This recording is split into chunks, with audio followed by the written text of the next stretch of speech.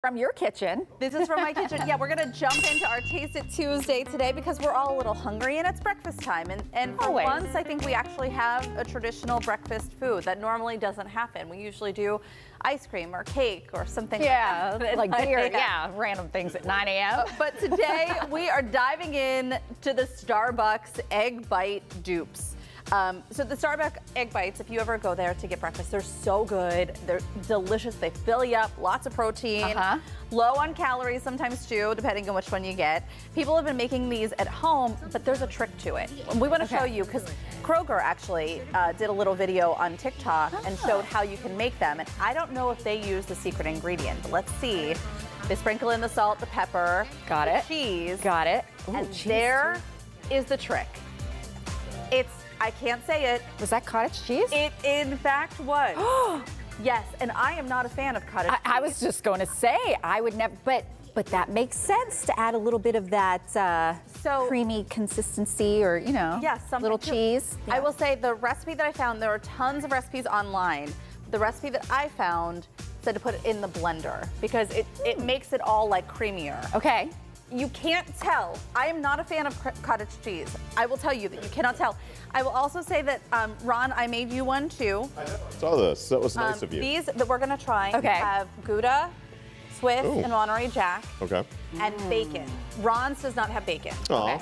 It's nice of you too. The base is always the same. I think it was like a cup of cottage cheese, 8 eggs, salt and pepper, and then your cheese blends, whatever you want to use. I like how Ron just smiles. Well, yeah, I looked up, I was like, whoa, so who is that handsome man? Okay. I want to get all the bacon and the... But you can't tell. Mmm. Remember when I made cottage cheese ice cream? Much different. I thought the ice cream was good. That was much different.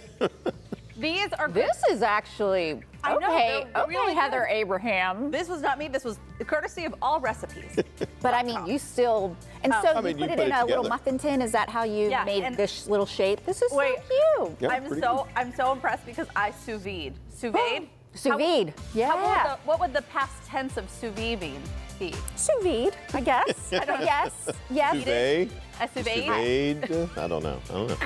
That is sounds good. Awesome. Did you wait? Yeah, so it's basically like I did a water bath. So I filled like a big roasting pan with water and put the muffin tin in it. Got it. Okay. They're much better out of the oven or warmed to an appropriate amount of heat. I could see where that would add like some crispiness, but this, honestly, they're good. I'm impressed. I'm a huge Chef fan. Heather. I made them once before with goat cheese and roasted red peppers, and those are really good. Well, I'm actually usually not a breakfast person, but I think I would. The best way to start the day. Yeah, so here we are. I know. That's why you'll hear my stomach growling throughout the show because I usually don't eat.